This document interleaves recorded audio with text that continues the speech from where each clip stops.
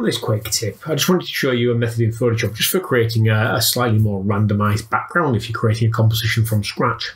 On this one, I'm just going to convert this over to a smart object as we've looked at in the previous quick tips with the filters. It allows me to then use them as a smart filter and makes them adjustable and non-destructive. And I'm then going to go to the filter menu. I've been careful, incidentally, to set my foreground and background colours here to the colours I want to use here. And I'm then going to go to the filter menu and down to render. And the option I want to show you is fibers down here. It's one that most people I find have never even touched. And if they have, they weren't quite sure how it worked. I'm going to click on fibers.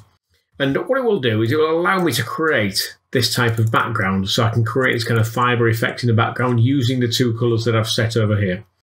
If I want to, I can increase the variance or decrease it, which is effectively like a different contrast there.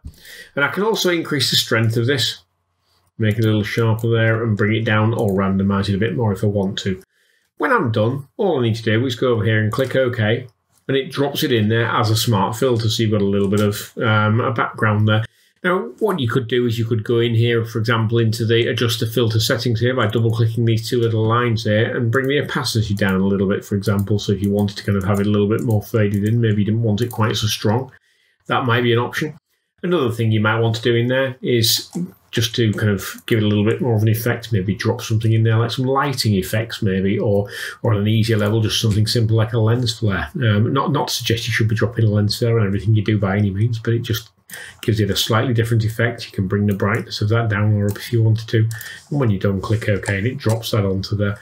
If you want to move it around, double click lens flare and you can then reposition it. And that's the beauty of these smart filters, is you can adjust them and move them around. And it just gives you a little bit of a background there. Again, the lens flare, if it's a little bit too much, go in there and you can always go in there and drop it down from here. So bring it down a little bit if you wanted to. It just, again, makes it a little bit more interesting than just the standard one. So hopefully that's something you might find useful. Have a little play with it, try it with different colours and just experiment a little bit.